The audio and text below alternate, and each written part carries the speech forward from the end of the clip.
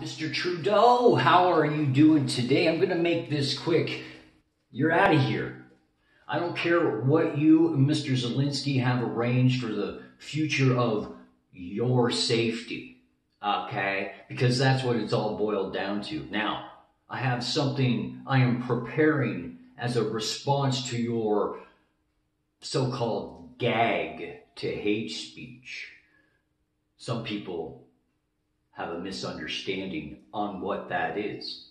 I myself, standing right in front of this door, am the one that's standing right in front of you.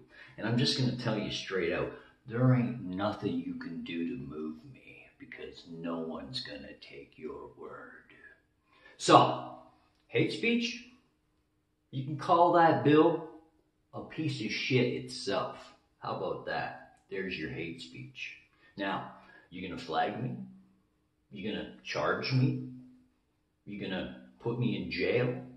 You gonna fine me? No, you're not. You know why? Because I'm number one and you're number two. Now get the fuck out of my country.